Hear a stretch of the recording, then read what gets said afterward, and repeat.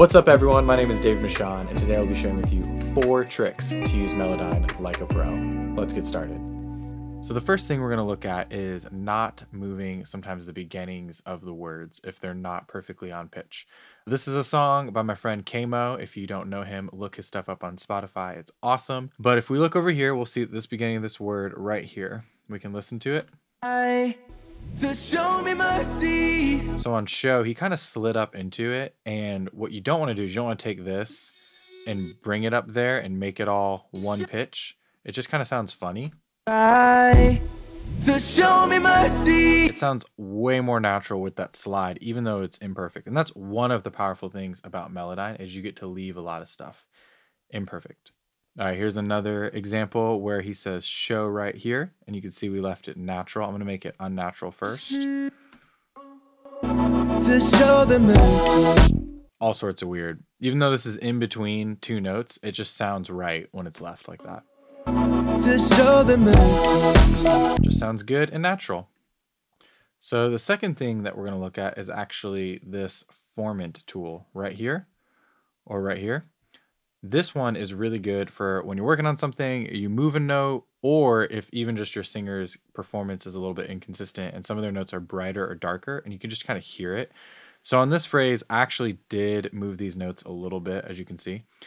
And this Formant tool makes a really big difference. So this is no Formant tool. All the while you still won't free me. So me just sounds a little swallowed and dark. So I'm just simply just gonna make it a little bit brighter.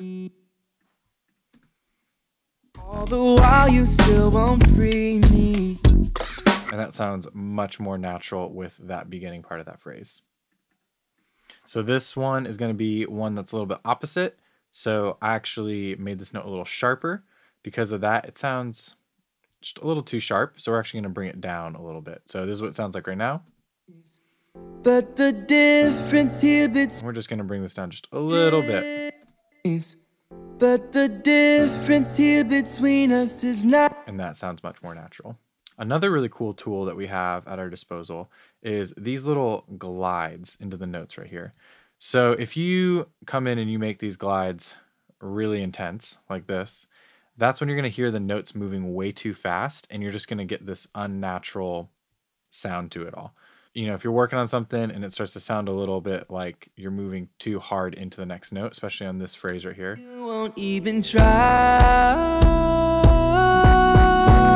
I think, yeah, this one's already pretty steep. So actually, if you move them more this way, give yourself a little bit more transition, a little bit more of a glide or slide into that next note.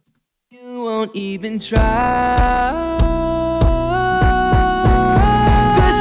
This one I might even do just a little bit more.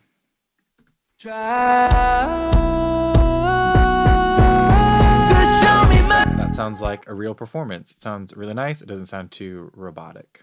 So here's another spot on this me right here. We're gonna just, if we can listen to it. Your judging hurts me. We can come back this way. Don't care. Your judging hurts me. And you sounds way more natural again, and that's what we like. Okay, my last tip for you guys is don't be afraid of the modulation and the drift tool. You can go really wrong, but they really do help tighten up a performance. So if we come over here and we listen to this, on this word right here, you're gonna hear it just sounds a little shaky. The vibrato, the way he came through the note. So here it goes. It's like you don't understand me. You can hear on stand, or just kind of waving around. So what we can do is we can actually just tighten it up just a little bit, and we can use this drift to straighten it out. And a little bit goes a long way. It's like you don't understand me.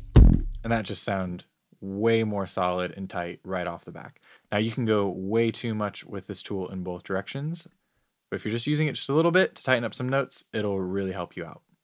So here's the last example. This one's not dramatic at all. I've definitely had people come through the notes with a lot more of a drift than this, but here's what this one sounds like. Could it be you're seeing things? So he just slightly rises up through it. You'll see this a lot with people with a vibrato. They might do this with a vibrato. And you can just level that note out a little bit. Could it be you're seeing things? And now it just sounds like he was tight on that note the whole entire time. So there it is. These are your 4 tricks to use Melodyne like a pro. If you want more of this content, please like this video, subscribe, leave a comment. It all helps. See you guys later.